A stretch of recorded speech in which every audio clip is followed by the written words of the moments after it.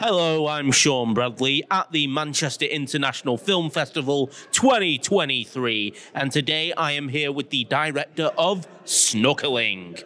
So, tell me, first off, what is your name? My name's Emil Nava.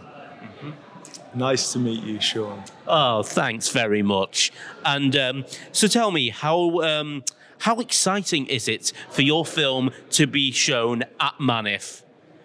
Very, very exciting. Yeah, I love Manchester. I shot one of my very early music videos here, and it was actually ended up being the first video I won an award for. So I love Manchester, and I came back, shortly after and had a big party here. And so, yeah, I think it's the right place for this film to make its first outing, Yeah. So, despite the fact that this isn't really your first time in Manchester, are you still enjoying it so far? Yeah, love Manchester, and it's been great to see some of the other films and to spend some time in the city. I mean, I'm here for a few more days, so yeah, fucking love it. Yeah. So, tell me, how did you first come up with this project?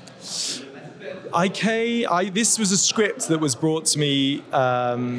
And I just kind of fell in love with it instantly. The writer Jack Folman had actually written a short story that went really popular on Reddit, and then he turned into a script. So yeah, kind of loved the script. I have a very deep connection with addiction and loneliness, and so it really connected with me on an emotional level. So yeah, I was really excited, and here we are. Here we are. Well, anyways, I'm sure everybody here at the Manchester Film Festival is looking forward to watching your film. Amazing. Thanks. Thanks a lot.